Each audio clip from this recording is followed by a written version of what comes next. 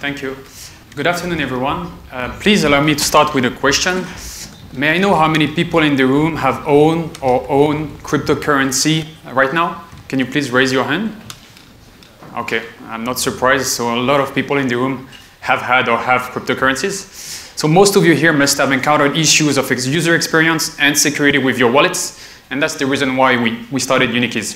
So please allow me to introduce myself. I'm Alexander Tabak. I'm the CEO and co-founder of Unikeys.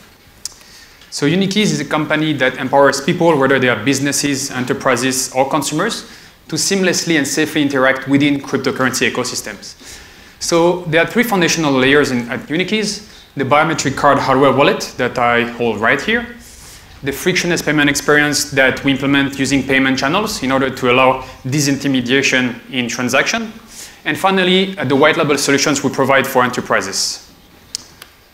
So as you all know, the cryptocurrency space is being challenged by a couple of factors. User experience, security are very important, but at the end of the day, user experience is what matters for adoption. As you can see here, a couple of significant hacks happen in Japan and in other countries, which represent the risks of relying on centralized exchanges. And the problem is that by relying on those exchanges, sometimes you don't know what you really do. What you do is that you give them the ownership of your private key. They hold it for you. And if they get hacked, sometimes you might get with no way to recover your funds. So this is a problem. And the governance of some of those exchanges is also a problem. So we believe at Unikeys that if we want cryptocurrencies or crypto assets to be mainstream, we need to provide a strong and comprehensive user experience and also strong privacy aspects. It's very important. So there was a trend in these last 2 years that consists in buying hardware wallets. Some of you in this room must own it. They look like USB sticks or hard drives, and they have a secure element most of the time. So it enables you to generate and control your private key. So you get the ownership of your assets in this case. However, in terms of user experience, in terms of ease of use, and transportability, it's very low. USB sticks and hard drive is not something that anyone can use and bring in the streets to spend cryptocurrencies. So at Unikeys, we decided to develop a unique biometric card hardware wallet that combines different features, among which the fingerprint sensors, the EMV chip, the NFC antenna, and we also have a secure element that is certified, meaning that your private keys are generated inside the card and remains inside the card. Same for your biometric feature. So now, please allow me to show you a proof of concept. So we have developed an Ethereum wallet in order to show you how is the experience with the card. So the first thing I can do is, for instance, sign in on the card. So I just authenticate.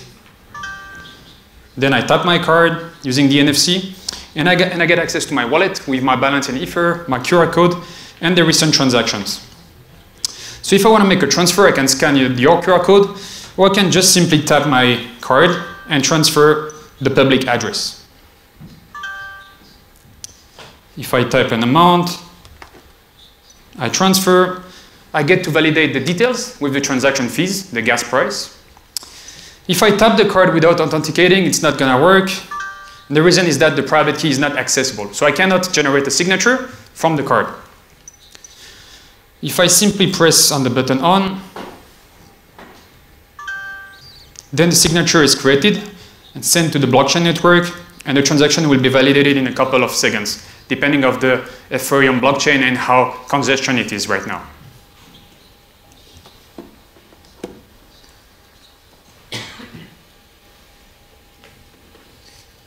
Okay, so at Unikeys, apart from developing the hardware wallet, we want to enable a frictionless payment experience using payment channels, whether it's online or offline.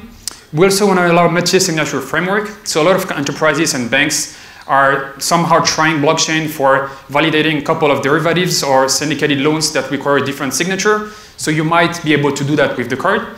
And finally, when it comes to digitized asset-backed securities, or so-called security token, we also might want to have a way to store them and to control their ownership. So the payment ecosystem is based on payment channels. So you can very simply, relying on payment channels, make a top-up, which is live, scan a QR code, and make a payment from the hardware wallet that owns the private key. So by using payment channels, you do not rely on the blockchain every single time, which means you do not pay transaction fees every single time. And the transaction is at internet speed, so it's very quick. So you just rely on the blockchain to open and close the channel. So So we want to offer these services to the merchants. We have developed the Ethereum wallet I just showed you. We also developed the first implementation going from a card hardware wallet on payment channels worldwide, which is pretty successful, and that we presented at Ethereum Japan in November. Our team is based of people with finance, engineering, and cryptography skills. And we got selected in the Cyberport Innovation Center in Hong Kong, and also received a label from the French government-sponsored finance innovation for the work we realized in the fintech space. So Japan is extremely important for us, and that's the reason why I spend a lot of time here, because there is the #1 worldwide merchant acceptance in terms of cryptocurrency, and that the users deserve to get new tools that enable them to control their assets, but to spend very easily using their biometric. Blockchain consortiums are very big here, whether it's Mizuho, MUFG, a couple of banks, they are all part of either Ripple consortiums or others. The J-coin is very interesting utilization. Whether it's a stable coin or cryptocurrency, doesn't really matter. What matters is what kind of service we propose to the end user and how secure it is. And Tokyo Olympics, in my opinion, is something very important for Japan, because I think Japan has the ability to be at the forefront of digital payments. And we really want to be part of it, because I believe it's going to be huge. And it started with the J-coin, and there are a couple of other stable coins that are going to be issued. So that's it for me. Thank you very much for your attention, and hope you were interested in Unikeys. Thank you. Thank you, Alexandre.